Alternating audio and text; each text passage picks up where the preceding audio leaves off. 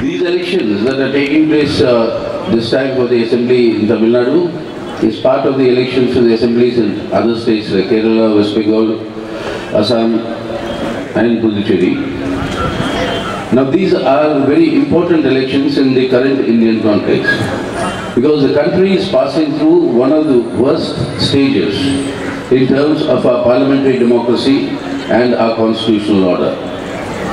The AIDMK government in Tamil Nadu is completely in alignment and supportive of the BJP government in the centre and of Prime Minister Modi and his policies that are ruining the livelihood of our people, destroying the constitution of India and mercilessly attacking the democratic rights and civil liberties of the people, while spreading communal polarization and poison and hatred in our society, dividing our people.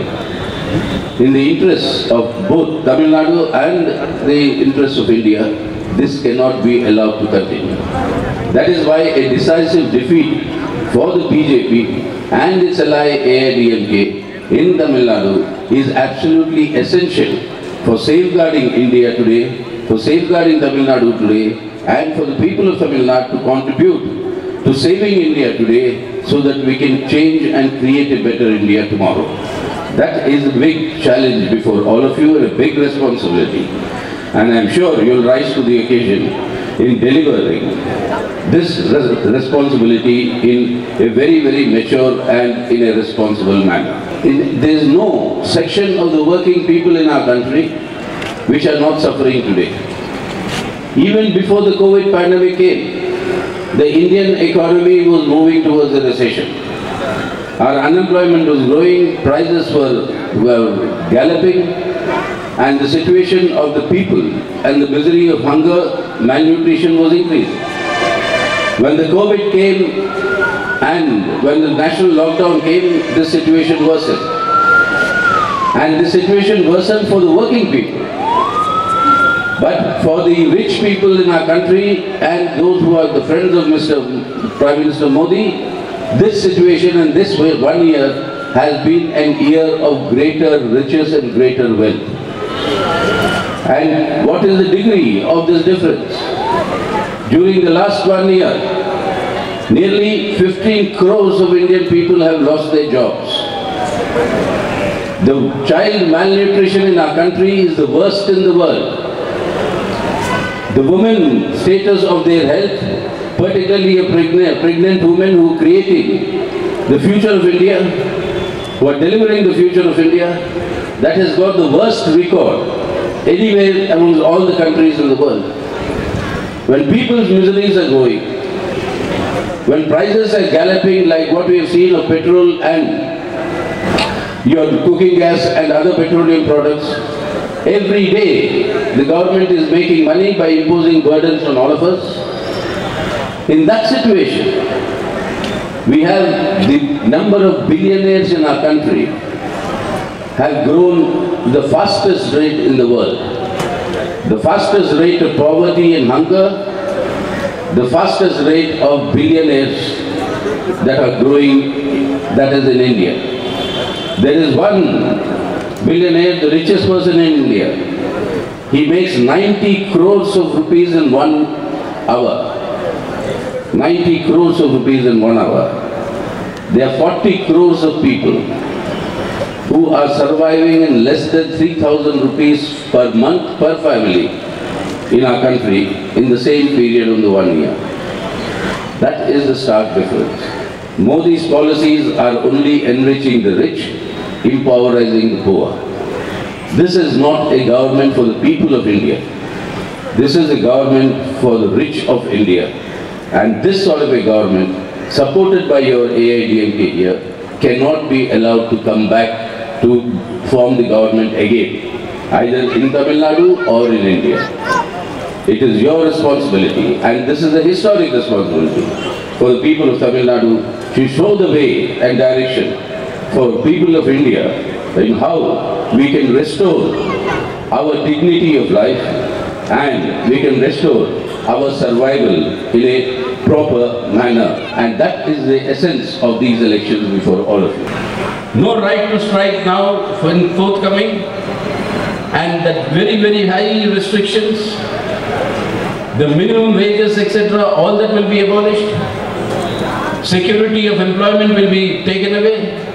But anyway, for Prime Minister Modi, the BJP and your AIDMK, self-reliance means it is self and reliance.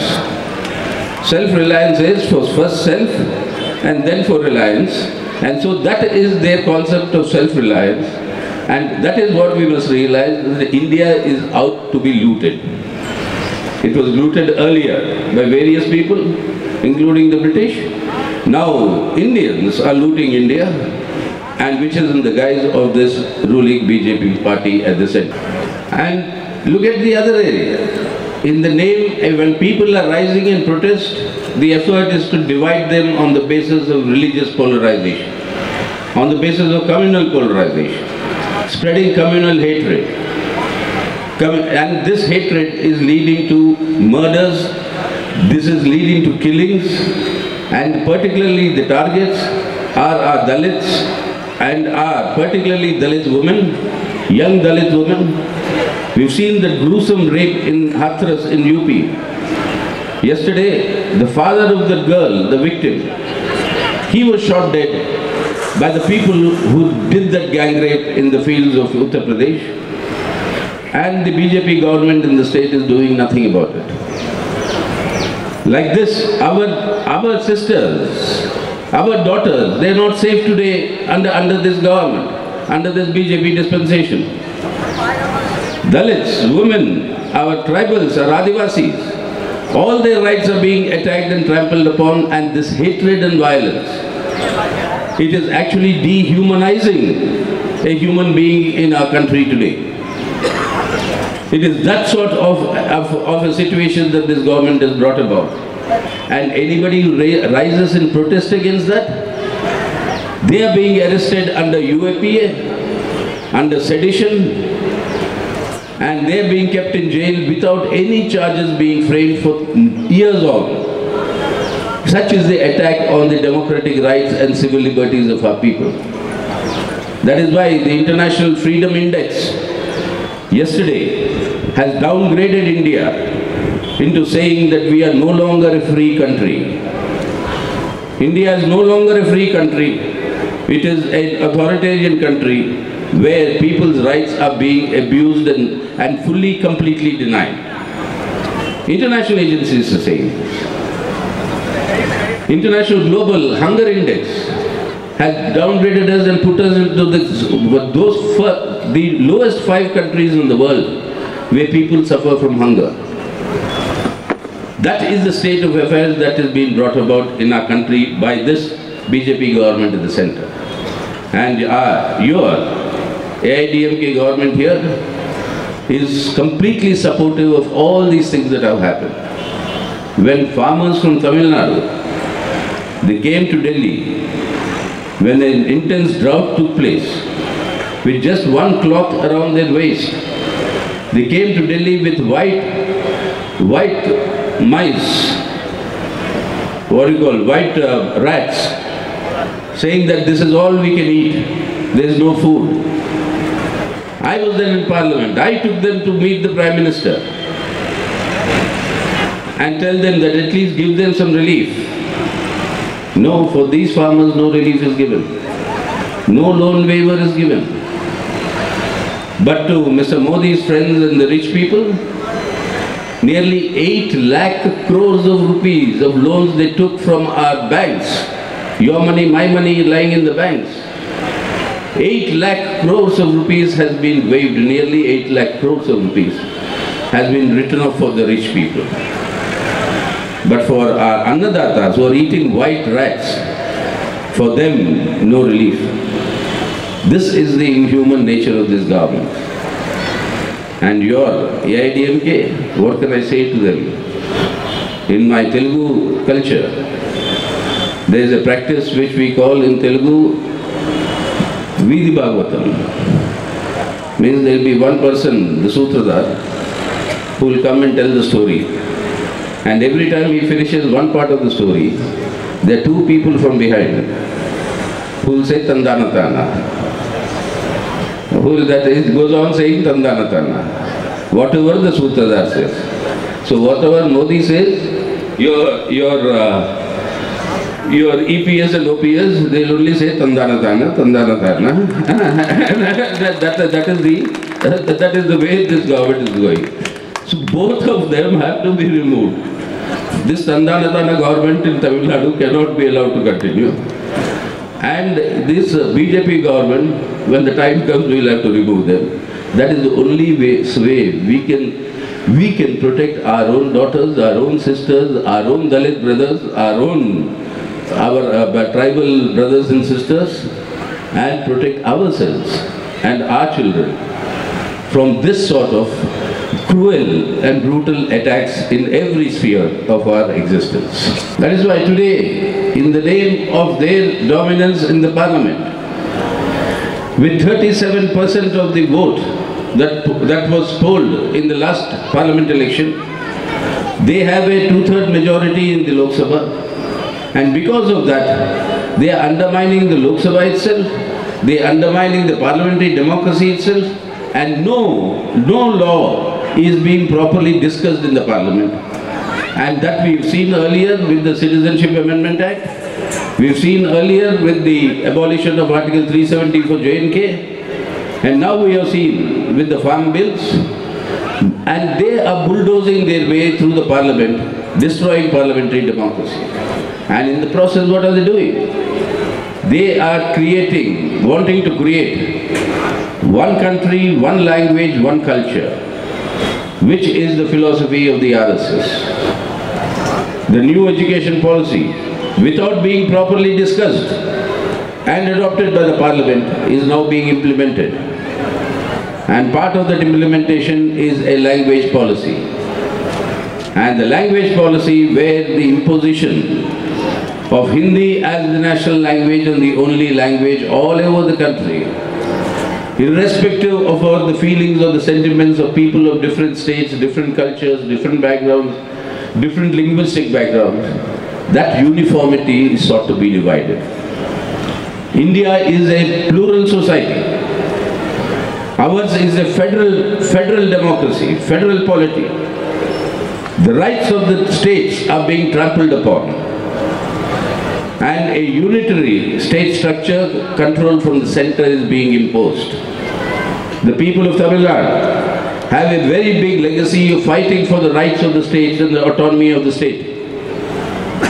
Even during the emergency, the people of Tamil Nadu rose up in defense of the rights of the elected state governments of the states and defied Indira Gandhi and her emergency. You have this legacy. Today what are they doing? Name of imposing one culture, one country, one language, one culture. They are imposing languages and cultures, practices that are different and distinct from each part of our country. The culture in Assam, the culture in Kerala, the culture in Tamil Nadu, culture in Andhra, culture of the Marathas, culture of the Madhya Pradesh, etc., those parts of India, or Awadh culture in Lucknow and UP. None of these can be uniformly implemented. We live on the basis of our diversity, which is our richness. They want to destroy this diversity, impose their uniformity. And that is something that unfortunately your state government in Tamil Nadu is actually allowing it to happen. And that is why we cannot and we shall not. No linguistic nationality in our country will allow the destruction of their specific identity and what they cherish and value the most. And that is why today they say what is there in a language. Sanskrit is the mother of all languages, Indian languages. They forget what is elementary in our psychological makeup of our people. Remember, what is the importance of the mother tongue? Please recollect from history. You have the Krishna Devaraya I'm sure all of you are aware of the kingdom of Hampi, Vijayanagara, which is the most prosperous of the kingdoms. He had his Ashtadig Kavis, the 8 of the senior ones, and which was international repute. Nobody could challenge them. Suddenly one scholar comes from the Middle East. He speaks 16 languages. And he comes and challenges Krishnadevaraya. Is there any one person in your whole empire who can speak to me in all the 16 languages and identify what is my mother tongue? So all the big Pandit Kavis and etc., everybody talks to him. Dikkanna, Peddanna, all those famous poets, literatures, everybody talks to him, but they can't identify his mother tongue. As always, when such problems come, there is one character of the 8 Ashtadig Kavis, that is your Tenali Ramakrishna. So Krishnadevaraya calls Tenali Ramakrishna and says, tell me, this is the prestige of my empire. How do you save my empire? What is the mother tongue of this gentleman who's come from abroad? So Tenali Ramakrishna says, sir, give me one night's time, one night. So nobody knows why, what do we do in that night? So they said, okay, one night time. That foreigner also agreed. So in the night when that foreigner was sleeping, Tenali Rama goes with a bucket of cold water and pours over that foreigner in his sleep. And that foreigner starts saying, Ayyo Ammo, and gets up. The language in which he says, Ayyo Ammo, next morning he says, that is his mother tongue. Because when you instinctively, your only mother tongue comes out. And that is the value of the mother tongue that Modi doesn't understand. We have to make him understand this is the mother tongue, is the language which is the instinctive expression of every human being. If you seek to destroy that or impose your mother tongue on my mother tongue, that is not going to be accepted, neither will it work. And on that count alone, they shall have to be defeated in this coming election. That is why we from the Marxist Party, we have said under the DMK's leadership, the unity of all the secular forces who are defenders of the Indian Constitution, they should all come together and ensure that this BJP, AMDMK combined is defeated in these coming assembly elections. As the largest party, the DMK, we are sure that they will display the maturity, they will display the responsibility of the leadership of this front and accommodate all the other constituent parties in a manner in which this unity of the secular democratic forces will become stronger. And I'm sure the process will consolidate in the days to come, because I remember Kalengar used to always teach us, and I was very fortunate that I could spend, or he would spend, give me a lot of his advice in the earlier days. And he'd always keep saying this, only the unity of well-minded people who want to safeguard India that can save our country. And that advice of his is absolutely correct in today, more correct in today's situation and context. That is why this unity is required for alternative policies. There is no shortage of funds in our country, resources.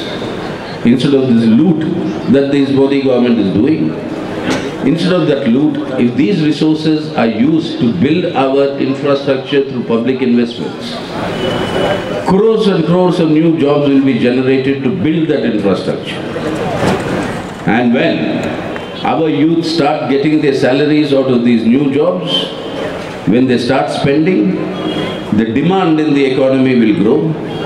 Our closed MSMEs, your Coimbatore, famous for its MSMEs, which all of them are closed today. Coimbatore was what is called the pump capital of India. Today all these factories are closed. Crores of people have become unemployed. All these MSMEs can be revived when this demand revives, when people have money to buy. That can be created through infrastructural development, through public investments. all these closed MSMEs can restart their activity and revive the economy and the prosperity of areas like in Coimbatore. So this alternative is there, but you require the political courage and determination to implement this alternative. And that means this BJP-AIDMK alliance must be defeated. This secular democratic alternative must come into office to implement these alternative policies so that we can regain the prosperity of the people of Tamil Nadu, and that is the biggest objective that we must try to achieve in these elections. That is why I am confident that all of you in these coming elections will, in the interests of Tamil Nadu, in our own interests, defeat the BJP and the AIDMK and elect a secular, democratic, pro-people's, policies-oriented alternative and restore the prosperity for the people of Tamil Nadu. So I am sure after the elections, with a new government in Tamil Nadu, headed by the secular democratic forces, when you have discharged your responsibility, I'll come back to all of you to join your celebrations and enjoy the fact that there is the state of Tamil Nadu that is showing the way to the rest of India, that we will have to safeguard our country today to change India for the better tomorrow. Thank you very much.